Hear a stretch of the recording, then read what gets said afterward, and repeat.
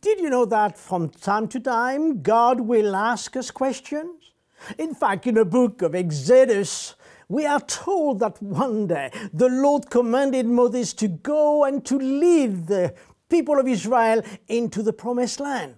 But Moses was afraid that they would not believe him, and therefore he asked for a sign of God's power so that they would listen to him. Then in chapter 4, verse 2, God asked him this question: "What's in your hand?" You see, to Moses, the shepherd's staff he carried was not just a rod, but for him it was representing three things. One, his identity.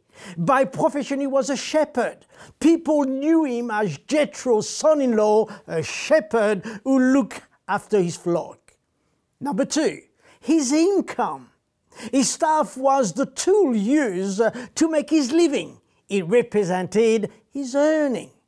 Number three, his security. As a shepherd, he would from time to time need the staff to protect himself and his flock from wild animals. But you know what? God had another plan for it. Moses' staff was to be used as an instrument for miracles. And as we look through the life of Moses, we discover that the shepherd's crook, which gave him his identity, his income and protection, was to become the rod of God. It would be used to part the Red Sea. It would be instrumental in the 10th plague, and it would bring water out of the rock and much more. Throughout Bible days, God, the amazing Creator, had many ways in using whatever a person possessed, if only they would simply yield it to Him.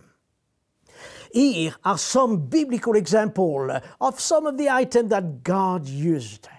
In Exodus chapter 15, Elisha raised an axe head from the river Jordan with a simple stick. In 2 Kings chapter 2, Elisha's coat parted the river Jordan. In 1 Samuel 17, David uses a sling to kill the giant.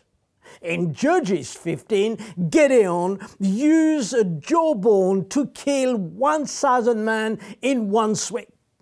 And in Genesis chapter 17 and 20, God provided fresh water to the thirsty nations.